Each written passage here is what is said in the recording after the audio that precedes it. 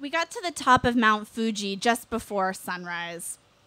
My girlfriend and I had hiked for 5 hours the day before, stopping at a hut about 2/3 of the way up the mountain, and then woke up at 2:30 so we could make it to the top to have the true land of the rising sun experience. Except we couldn't see the sun that day because it was cloudy and misty. We sang our last round of our motivational hiking song, started from the bottom, now we're here, bought some hot chocolate, and stood under an overhang waiting for the clouds to part.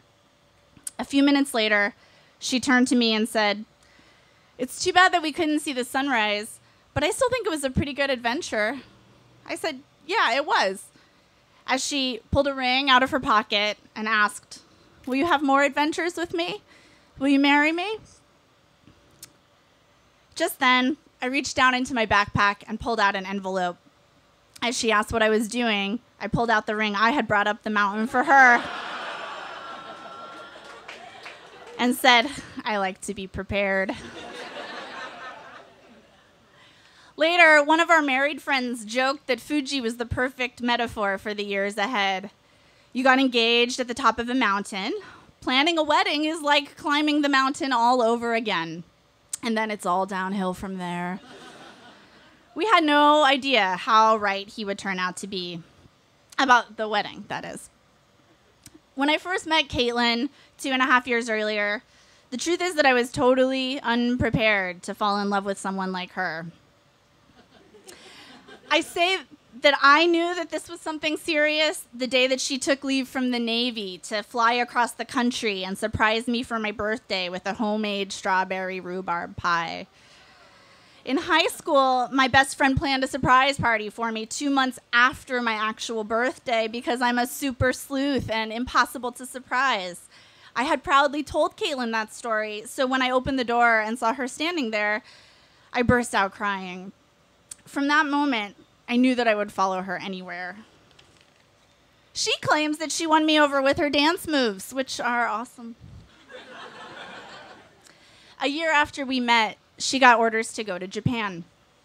The day she found out and called to tell me, all she said when I picked up the phone was, "Hi, do you want to have an adventure with me?" I quit my job as a lawyer, sold all of my stuff, and followed her across the Pacific Ocean. During our 2 years in Japan, we had countless kitchen dance parties, supported each other, and argued, and made up, and ate lots of sushi. Along the way, we visited South Korea, Singapore, Hong Kong, New Zealand, Bali, and Mount Fuji. We knew that it would be a long time before we could have a big wedding. She's still deployed even now, but we decided that we would get legally married at City Hall during a trip back to San Diego that winter. And then 6 weeks later, we got an email from her mom. "Just want to let you know, as of the most recent ruling, you two can now get married in the Commonwealth of Virginia." She was right.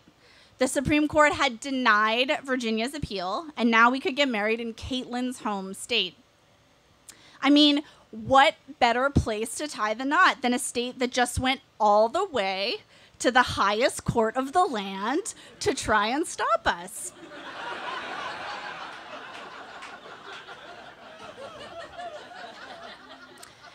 We decided to exercise our newfound constitutional right to get married in Virginia on the Friday before Martin Luther King Day. Considering the circumstances, I knew I had to choose our officiant carefully. So I looked at the list of commissioners on the court's website and used my super sleuth skills to avoid any surprise bigotry. I found the perfect man for the job, Hugo A. Owens, Jr.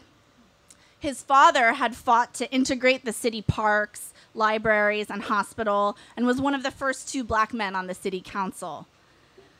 The junior Hugo Owens had to be down with marriage equality, right? So I called Hugo up and asked if he was free to do the ceremony on our chosen day. I had already checked to make sure that Martin Luther King Day was celebrated on Monday, not Friday. We made plans for Hugo to come to Caitlin's dad's house to do the ceremony, and I tried to make sure that Hugo understood the deal. My fiance, she family grew up here, and so we wanted to do it at her father's house. Her parents want to be there. Hugo seemed unaffected by my gender pronouns and reminded me to get the marriage license in the morning before the ceremony. A few minutes later, Hugo called back. Oh no, I thought. It just clicked with him. There were two ladies, and now he doesn't want to do it. Instead, he asked, by the way, I know this is a civil ceremony, but would you mind if I read a short passage from the New Testament? Sure, that would be fine, I guess. Just something from Corinthians. As I hung up and typed Corinthians into Google, I thought to myself, please let this be the love is patient, love is kind passage. Because it turns out there's another passage with the title Concerning Married Life, which says, the husband should fulfill his marital duty to his wife, and likewise the wife to her husband. The wife does not have authority over her own body, but yields it to her husband. It seemed a little graphic. So I kept my fingers crossed that Hugo had made the conventional choice. When the morning of the wedding finally came, I nervously watched the clock as we each did our hair and makeup for the home ceremony, packed up our wedding dresses, and headed to the courthouse to pick up the marriage license. We were running late, but as long as the courthouse wasn't too busy, it would be fine. I don't think it takes that long, I said in the car, mostly to reassure myself. I was excited when we got to the courthouse and saw that the parking lot was almost empty. We all walked up to the sliding glass door of the courthouse. It didn't open. I pressed my face against the glass, confused. I had checked the courthouse website at least 10 times. Martin Luther King Day was Monday. I pointed at the sign on the door. MLK Day is Monday. Why isn't it open? We looked inside and saw a group of police officers doing some kind of training. Would they close the courthouse to the public for that? I thought.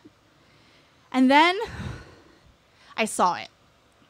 To the left of the MLK Day sign was another 8.5 by 11 piece of paper with the words, "Courthouse closed on January 16th in observance of Lee Jackson Day." Oh, Lee Jackson Day, Caitlin said. I thought they got rid of that. I had no idea what the fuck Lee Jackson Day was, but I took a guess. Like Robert E. Lee? Yep. And Stonewall Jackson. I couldn't believe it. The reason we couldn't get our gay marriage license was a man named Stonewall.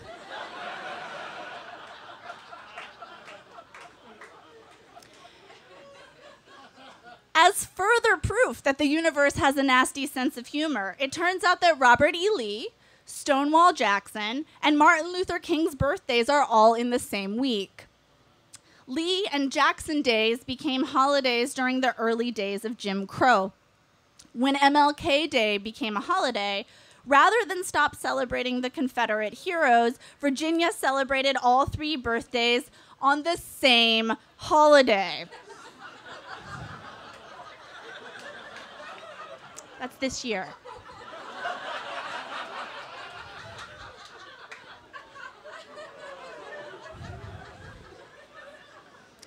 They've split them back into 2 days since then, and schools are only closed on MLK Day, hence the confusion. We went back to the car and frantically called other nearby courthouses, searching for one that might be open. Norfolk, no answer. Virginia Beach, no answer. Just then, the phone rang. It was Hugo A. Owens, Jr., calling to confirm our appointment for the ceremony. Trying to hold back tears, I told him that the courthouse was closed because of Lee Jackson Day. Oh, I didn't know it was still a holiday. My children are at school today. I guess it's a state government holiday? We didn't know either. He offered to do the ceremony another day, but we explained that we had to leave. And then Hugo, who wasn't allowed to borrow books from the all-white library as a child, apologized to me about Robert E. Lee Day. I was guilty for ever doubting him, and sad that he wouldn't be a part of the ceremony, and frustrated that the only thing I had to worry about was something I had never seen coming. But I wasn't going to let Southern racism stop these two white girls from getting married. We sat in the empty parking lot. Caitlin was doing everything she could to make it better, shouting out the name of other nearby counties and holding my hand while I called each courthouse. She said, "I guess they're all closed since it's a state holiday." Wait, it's a state holiday. I didn't get it. We could go to North Carolina. After checking to make sure we could legally get married there, we sprung into action. The closest courthouse was in Currituck County, about half an hour away. Of course, Hugo A. Owens couldn't marry us there. The power that was vested in him was vested by the state of Virginia. Who was going to marry us now?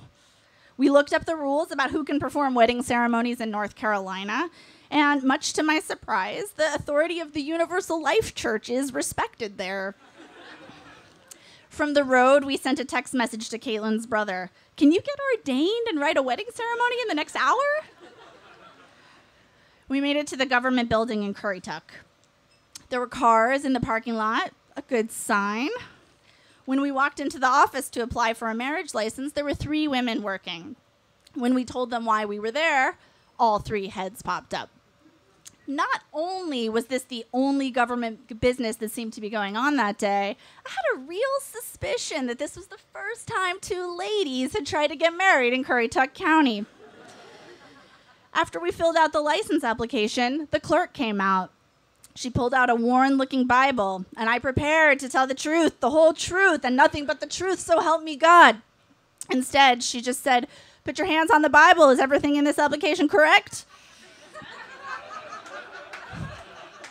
We said yes, and she handed us the license. Our bad luck had turned around, and it kept getting better. Caitlin's brother sent us his internet ordination certificate, and her dad told us he had keys to her grandmother's house since we needed some location in the state of North Carolina to actually do the ceremony. And on a beautiful day, on a backyard pier on the Currituck Sound with our parents around us, we got married.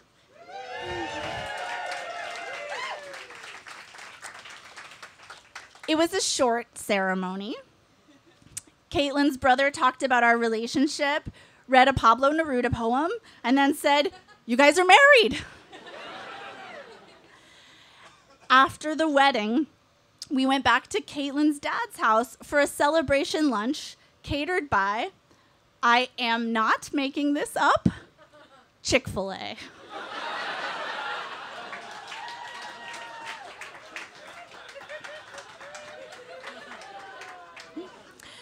As we left Virginia on Martin Luther King Day, which fell on Robert E. Lee's actual birthday this year, we saw a giant Confederate flag waving on the side of the highway.